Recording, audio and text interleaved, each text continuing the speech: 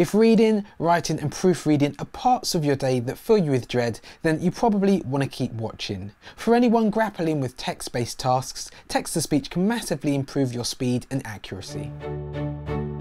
So picture this, you've got a load of coursework research to get through, a huge contract or a never-ending report, and rather than sitting there with your eyes transfixed on the screen, you can get text-to-speech to read your documents back to you, allowing you to sit back and make the reading process a much more passive experience, actively take more detailed notes, or get on with something else while you listen to your documents. So whether you're dyslexic, dyspraxic, or just have a mind-numbing amount of reading to do, there are loads of situations where your ears are actually better than your eyes when dealing with text. Now it may sound like a simple concept, but I've been using text-to-speech for a while and it's made a massive difference to my speed and accuracy. And if you'd like to check out some of the software that I'm talking about in this video, just check in the description below for links to some of the software that we'll be using today. So how does it all work? Generally, most text-to-speech packages have a toolbar that allows you to interact with the interface and all the other tools that come packaged with your text-to-speech program. So you've got one here which is by Text Help, we can get rid of that, and then there's another one here which is ClaroRead. So similar kind of thing, buttons that you can press, and most importantly the play and stop buttons here. At its most basic, text-to-speech can be set to automatically read back text as you type, or sentences when you add a full stop. Back. Text-to-speech read stuff back. This is really useful if you regularly mix up words or make mistakes. As a filmmaker, I'm always mixing up the words shoot and shot, and it's something that my eyes will never see when I look at it on paper, but with text-to-speech, it's obvious. Today the shot starts at 7 p.m. Today the shoot starts at 7 p.m.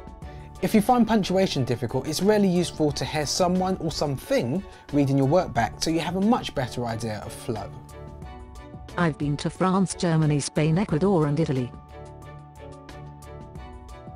I've been to France, Germany, Spain, Ecuador and Italy. Another way people like to use this software is to proofread a finished document. Just place the cursor where you want the software to start reading and listen till you hear something that doesn't quite sound right. Stop playback, make the correction and move on. It's mid-January and for many of us our New Year's resolutions are still full swing. Are still in full swing. Another common feature that comes with text-to-speech is the ability to change the voice. Some people find that different tones or accents make it easy to understand or more realistic. So there are usually multiple male and female voices in different accents for you to choose from. I like the Irish voice because I find it soothing. Sean, let me sing you a relaxing lullaby. There's also homophone checkers. Words that sound the same that are spelt differently are sometimes not picked up by built-in spell checkers. The homophone checker will pick up even the most tenuous homophones, just another quick check that allows you to improve the accuracy of your writing.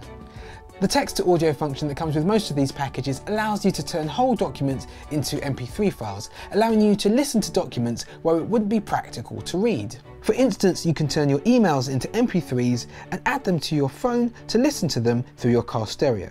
Or you can put that article you didn't have time to read or your revision notes on an MP3 player and listen back while you're on a run or in the gym. For others, the new year is a time to focus on their careers, getting that promotion, moving to a new... Other functions bundled with many text-to-speech packages include word prediction, PDF readers, advanced spell checkers, study skills, accessibility aids and mind mapping, but we'll touch on some of those in later videos. Finally, there's a few different types of text-to-speech package, but the three most popular are these. Universal. These generally have some kind of floating toolbar, meaning you can use their functions in any program that you're using.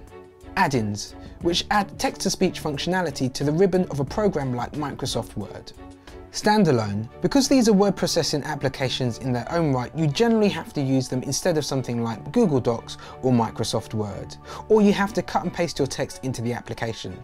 These are sometimes free or work on a freemium model, meaning you need to purchase upgrades to get full functionality.